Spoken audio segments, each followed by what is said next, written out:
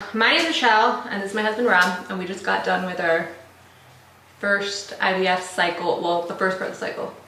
And we wanted to come on and give some tips about things I wish I would have known or done differently going through IVF. And I'll get your take on it too. But the first thing, which, and this is the thing, there's a lot of videos out there. You're about to laugh at me. What am I doing now? I'm laughing about that SNL sketch, remember? Do you remember that sketch? What are you talking about? There was a guy. Where's your brain right now? Come on. No, because you made the joke about, and then there's a guy. He put him. Basically, it's like it's a gift idea for people who get bored at parties, and you put a mask on your face, and it's a machine that goes. No, that was Tim and Eric. Oh, was that? Yeah, that was Tim and Eric. It's not even Eric. What are you thinking about right now? Oh my god. In case you're wondering what he's laughing about, go ahead and YouTube Tim and Eric party sleep mask. And you'll know what's in his head. Go ahead. Anyway.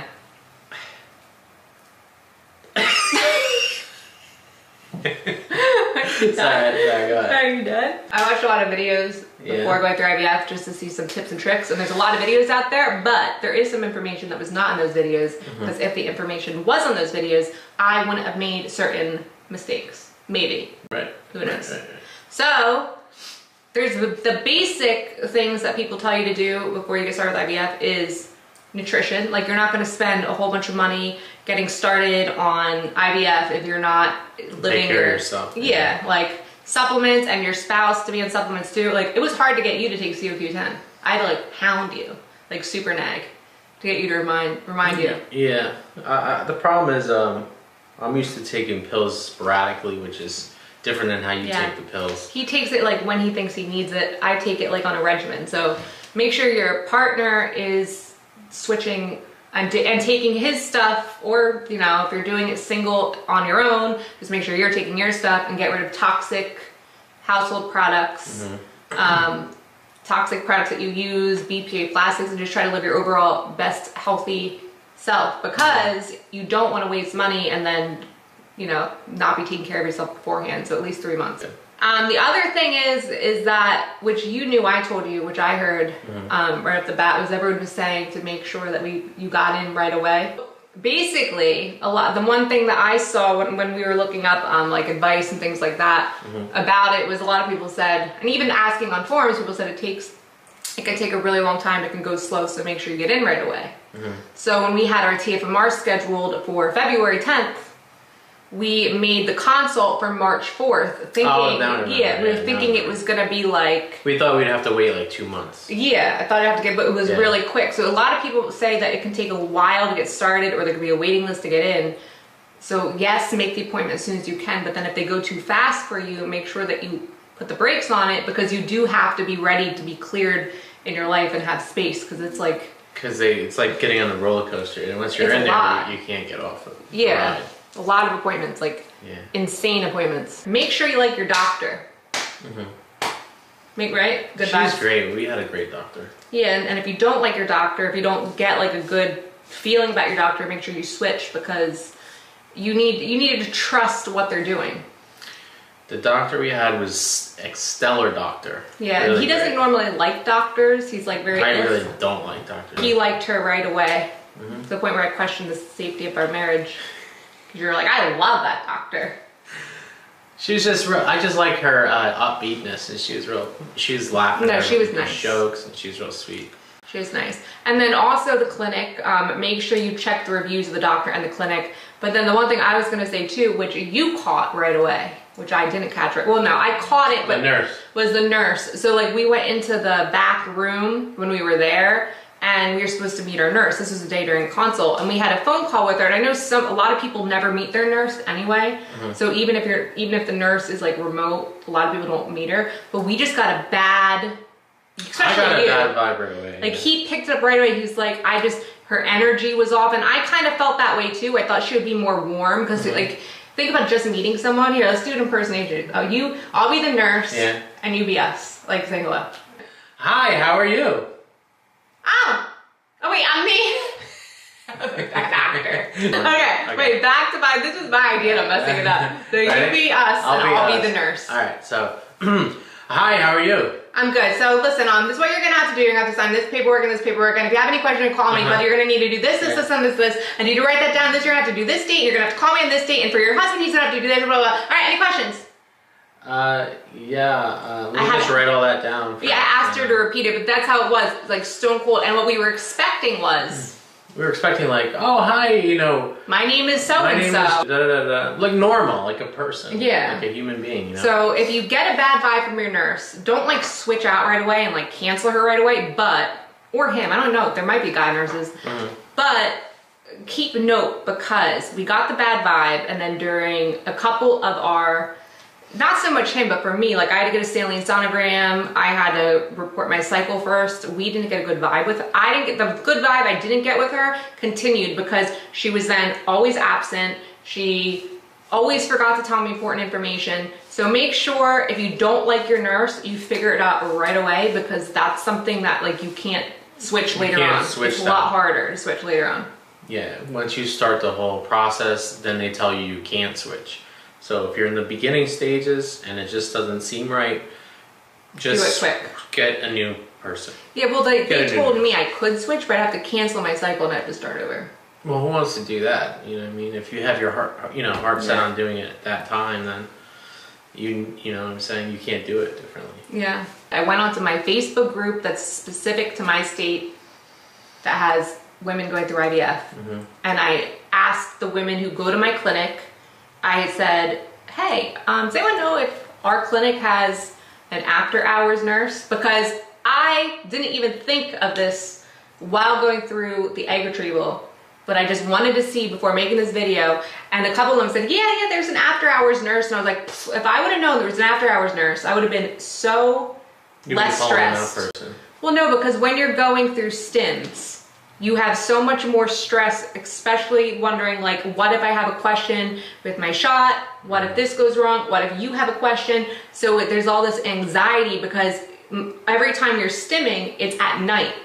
For most people, majority, like 99% of the time, and you can't call anyone at night, at least I thought. So if you're going through stims, ask your nurse, but right off the bat, who do I call after hours? What's the number for an after hours nurse? Because that is information that would have made me feel so much more calm. Yeah, that's true. And then you know what the most important thing is? The most important thing, and this is my biggest top advice, because this almost got my cycle canceled, is during the process, you're not gonna have someone holding your hand and guiding you throughout everything. Oh, yeah. I thought I would, and some clinics are better than others, and some clinics you'll actually will have somebody holding your hand and like guiding you, and other clinics you won't. So the one thing I recommend doing, because this almost canceled my cycle, is as soon as your nurse calls you and says, are you ready to start your cycle for egg retrieval? And the minute you say yes, you don't let her get off the phone. You say, okay, so questions. What pharmacy am I using? How do I call them? What's their phone number? When is my medication going to be ready? What is my prescription list? And what is my cycle calendar? And you ask all of that, because my nurse gave me none of that information and my whole entire cycle got canceled. Oh God, I know. Almost got canceled. Yeah, the advocate lady helped me. I just don't know how you could be so bad at your job. Yeah, and she knew she was wrong. And the reason I know, because this is, okay, I didn't tell you this, but certain forums that you go on to, the women on there who are like true IVF, like people who've been gone through it and they really know what they're doing. Yeah. When I went on there to complain about my nurse, a lot of them were like, oh, you shouldn't complain because that's just how they are. You have to be able to do this stuff on your own. And I was sitting there with them and I'm like, yeah, but like, how am I supposed to know this? This is my first time. Like, how am I supposed to know that someone's not going to tell me how to get my medication? Some of them were on my side saying that your nurse should have told you your medication was ordered and gave you that info. That's her job. That's her job. No doubt about it. Some of them were saying, well, IVF is very hands-on. You have to do things yourself. And I was like, I know I have to do things myself, but I was waiting for the moment they were going to explain the medication process to me. And also I could never call my nurse because she was always absent. So I could never call her to get questions. Did she at least email you the information? See, that's another thing. You know how when we got started, they told us everything would be on our portal? Yeah. That little app. So everything was going to be on an app. Everything was going to be on the app. She always said everything you get will be on the app. She never told me any documents would be going to my email. So what happened is our clinic emailed at me that the medications were ready, but I wasn't looking at my email for anything. And it's from this really obscure like RX team, and she never mentioned anything about it. So this time going into my transfer cycle, which hasn't started yet, as soon as she put the order in, she messaged me on the portal to say, you can order your medicine, blah, blah, blah. So this time she did it right, but this time I didn't need her to. Make sense? Yeah, yeah. So the point is that you never know with your clinic or with your nurse or whatever, how your nurse is gonna handle you or how your nurse is gonna handle the process. So you wanna be on top of the ball for everything. Meaning like you ask all the important questions beforehand, you write everything down, and the most important thing, that information that you need before egg retrieval is your pharmacy information. Also, if there's any videos for you to watch to explain like the process. If you don't have those videos, you're screwed. So ask again for the name of the pharmacy, how you order it, the number of the pharmacy, your prescription list, because you want to double check the meds. Also on top of the prescription list, the videos on how to inject it, and then also when you're supposed to order it. Yeah. Were you gonna say something? No, I was gonna say, like, with the medical field, my experience has been that doctors don't normally have that human touch. But our doctor does have it, which is rare. Oh, you mean the IVF doctor? Yeah. Right, our IVF doctor. Yeah. But as far as the nurse and whatnot, like, maybe that's just how it's more clinical, it's more like... Well, no, because remember the substitute nurses? Like the one who called for when I had to do my trigger shot, she was so sweet. She was like a light and day. She was like sunshine, remember? Yeah, yeah. You know, she was... See, yeah. That's all. It's not a lot to ask for. Just to be in a good mood when you talk to me. Yeah. Like, think about it. You're going to be hormonal, on medication. You're going to be stressed. You don't need someone who's going to be like... And someone who you can tell, like, cares. Likes their job. And wants to do a good job. Not wants to, like, help you. Yeah. Make sure you just handle all the information on your own. Everything on your own. Like, be on top of it. So from my perspective, before you get started, make sure your nutrition's right. Make sure that you're prepared for either a long wait, because sometimes it can take a long while, or to advocate for yourself if it's going to go too fast. And then the other thing is make sure you like your doctor or clinic. Yeah. Make sure you like your nurse where you get stuck with her, and make sure you advocate for yourself and ask the right questions at the right time. Yeah. And what about for me? What are your words of wisdom from what you went through with it? My words of wisdom would be to try not to get down about the whole thing. Yeah. Because your wife needs you to be like positive. Yes. Because I was feeling down just having to do this. I was like, why do we even have to do this? It sucks that we have to do this. You know what I mean? And then I had to stick her with these needles, and it's like, who wants to do that? So in the process, it's like try to make it fun for her, try to make it positive experience and stuff. Get her Chick-fil-A. Yeah. So they give you these videos, these instructional videos, which are supposed to teach you how to take the medicine from the powder, mix it, and then you take it with a syringe, and then you put the injection needle on, and there's a whole process to it. You'll just get the hang of it. After the first or second time, it's like all it takes, and you'll just snap right into it. But so just remember, like, even though doing it is different than actually just watching it, just like anything in life. Don't get too stressed about the medication. Like, from this, what I learned from researching it when I was stressed, they put like a little bit extra in some of those bottles, so if you like it's like a precaution for error. So if you can't get all the centrotide out and there's like a drop, don't worry, because they have like a buffer zone so that you can mess up a bit, you know. Yeah, so don't worry too much about it. When you're sticking the needle in, just make sure it's all in there before you take it out. That's all, but that's the common sense stuff. Yeah, I feel like with the shots, it kind of goes per person, you know, like, you know, you'll figure it out. But the main thing is to try to stay calm. Also, I forgot to say, don't compare yourself to other people, like, throughout the journey, because everybody's different. That's right, yeah. Everybody's body goes differently. And you have to understand that your first cycle, your doctor is trying to figure out what works for you. So either you'll be lucky and your cycle will go great, you have good results. But if it doesn't, your doctor will then take that information and, you know, manage it to make it work for you. You just have to kind of trust the process and not be stressed, you know? Yeah. Yeah, it's kind of like the gym, you know. I used this analogy before, but, well, yeah, some people respond to working out better than others. Kind of like, you mean no pain, no gains? No, I just mean, like, don't compare yourselves to other people like that. That makes don't sense. compare yourselves in your gains in gym, like if, let's say, you're working out, just as an example. Don't compare yourself to this other person because you are your individual, and you know what I'm saying? Like, just because they got 36 eggs and... That's what I was going to say, too. Sometimes people, you'll, like, with me, I was, like, thinking, like, why do all these women get all these crazy amount of eggs? And I'm not, like, there's nothing wrong with me, but everybody reacts differently. There's some women who will get, like, 50 eggs and only get 1 embryo. There's some women who will then get only 4 eggs and get 4 embryos. It's really just completely up in the air, you know? The age, the statistics, that's what we should mention, too, is that you look online about all these statistics about how age correlates with the number of eggs and da-da-da. Like, you can get too caught up in that, I think, because statistically, you can be an outlier like we were. And we happen to be older comparatively to other people. And yet, we did pretty well. So, forget about statistics sometimes. Statistics. But that's the thing. Don't worry too much about the number game. Just try, because you can't control it anyway. That's what I began to realize. So why worry about it? It's easier. Do what you can do to control it, which is your health and your mind. Get good sleep. Get good sleep. Take your supplements. And I was going to say this because I talked to a lot of people on Reddit. But then through being on Reddit since all this happened, I've gotten asked if you were mentally okay going from the TFMR and the baby loss to IVF.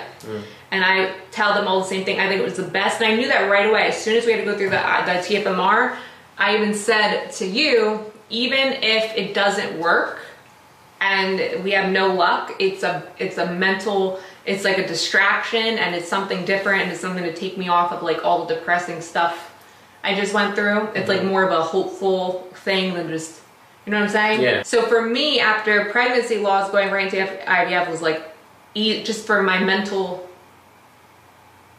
state. But I told you that if we get pregnant, hopefully with the transfer, I'm 100% going to do therapy during pregnancy. And I think you should too. What if there's no heartbeat? What if there's this? And you're like... No, because you were... Instinctually, you felt something was wrong. Yeah, but... Wrong with pregnancy. I might just still be that upset anyway. Just because of like PTSD. No, but it's not good to be though. Which is you why... have to be... Therapy. You have to be stress-free and feeling good. And this is when you see like people on YouTube go, and that brings us to our sponsor. And that brings us to our sponsor. BetterHelp. No, I'm just being honest. I don't think I would do online therapy. I would want to like do it in person, I think. Yeah, in person is always better. Yeah. So no, I'm not. This is not sponsored for therapy. It's just. I always see that. I always see that sponsored. We were like, yeah, and you know, I have a lot of problems, and I get sad sometimes, which is why today's sponsor is yeah. I never heard that. BetterHelp. That's funny. Maybe they market that towards women or something. I don't see that stuff. No, Mr. Ballin. After I don't watch Mr. Ballin, he always is. Well, most of his audience is girls, so. No, I don't like Mr. Ballin. I think it just goes by like the algorithm. Maybe. All of my stuff is like true crime on my YouTube. True crime is another girl thing. It's a girl I wonder, phenomenon. what are the studies on listening to true crime when you're pregnant? Like, if I get pregnant, am I still allowed to like listen to true crime, or is my baby going to be a psychopath? That's probably a good. That's a good question. Why don't we just test it? No. What? I can't not listen to true crime. It's relaxing to me. It's relaxing. I don't know why. There's something wrong with me. I don't know. It's like problem solving. Like in my head, I think I'm a detective and I'm going to solve it. Oh, I get what you're saying. Well, maybe in that way it's not too bad, but I have no interest in solving any crimes, so to me I'd rather try to accomplish other things. Do you remember what I had you watch when we first got married and we lived in the apartment? Deadly Women. Oh yeah, Deadly Women. What a great thing that for your new husband to watch. I would sit there obsessively watching Deadly Women, like women who murdered their husbands. Yeah. Did he think I was gonna kill you? No, I just knew there's a lot of messed up women out there. That's gotta be careful. See, no, the thing is that there's a lot of messed up men who like murder people all the time. But when you hear about a woman who does it, it's just more a little bit shocking. Well, I remember that one story, especially, which is real evil. Remember that woman who was poisoning her husband, like little by little. Like, putting stuff in his food or his drink, morning coffee or whatever it was. Yeah. Don't stop looking at me like that. That's why I don't drink coffee.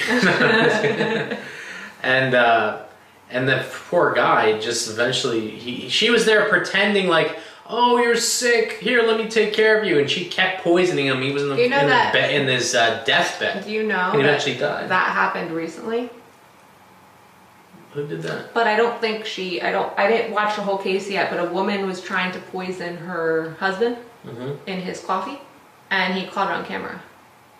Oh, I think you remember you telling me that. Yeah. See, that's evil stuff right there. Yeah, see, that's why you have to know where the cameras are. I'm just kidding. I would never do anything like that. Make sure that you advocate for yourself and what you want to do. Because, like, for example, when my doctor called me and... My doctor called me about it with our PGT results. She asked me, well, she went over the natural and the medicated cycle again, which she did before, but she probably goes over with everybody. And I said, no, you don't have to explain. I already want to do the natural cycle, which is what she would want to do. But because we're going through insurance, you would have to have your insurance approve it first before you get started. So she said, do you want to go on birth control and then wait? And I was like, no birth control, only because my body's never been on birth control. I don't want to mess up my hormones trying to do like a natural cycle. Plus my hormones have been a hot mess since like last September when I was pregnant. Think about it. So I just don't want to do that. But just make sure you advocate yourself. And if you do have the ability, and this is just my personal recommendation, if you do have the ability to do a natural cycle, and if you ovulate regularly, I highly recommend it because it takes advantage of your corpus luteum, which you naturally have during pregnancy. So for example, when you ovulate, your egg goes clip, and that follicle turns into a corpus luteum, which supplies progesterone and all the hormones to the baby through pregnancy, and it's also responsible for, what's that thing, that the relaxin hormone, and which helps your hips get wider and stuff, which is good for childbirth. Yeah, so I mean, if you can't do a natural cycle, then that's 100% understandable. But I'm just saying, if you can, but you don't want to because you don't want to like have a little weight, I would highly recommend it. Because what will happen here is that what my nurse described is after I get my period, I report the first day of my period, I come in for blood work. Then once I get closer to like cycle day 10, I go in more regularly for blood work with ultrasound monitoring. And then once they see that I'm closer to ovulating, they give me a trigger shot to have me ovulate. That way they can time it, yada yada. So there's more monitoring and stuff like that, but I think it's worth it. But just saying, if you aren't doing a fresh transfer and you ovulate regularly and it is something that you can do, consider it, because after you're on all those medications, you don't really want to be stuck on. Plus the progesterone needles scare me. Those women are like my superheroes. I tell them that on Reddit all the time when I talk to them. I'm like, you guys are like another type of breed than I am not. Right.